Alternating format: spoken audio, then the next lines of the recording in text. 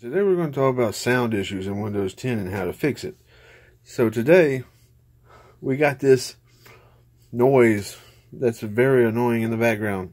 So what we're going to do here is we're going to go to type in here on a search for audio, like audio, manage audio devices on Windows 10.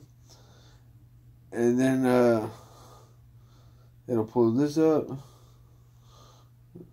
Yeah, we're going to search for audio. Just type in audio, it ain't going to hurt. So I go manage audio devices.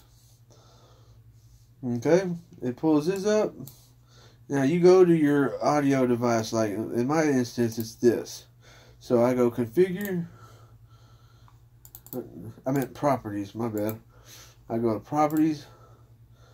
And then we go to enhancements. And if this is checked off, that is going to make a lot of background noise, and it's going to get like, you're going to hear this like continuous. You don't want that noise. Turn this, click that off, because that is what is annoying. And now as for anything else, room correction, you don't really need that. I don't really see the point. Virtual sound, that's not really that great. Bass management, yes, that's alright. So anything else other than that, check them off.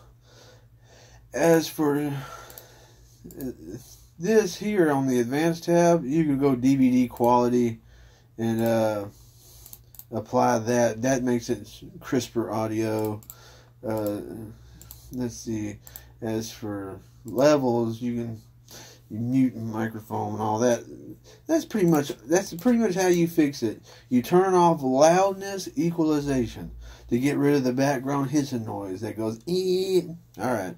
Anyhow, thanks for watching. Have a great day.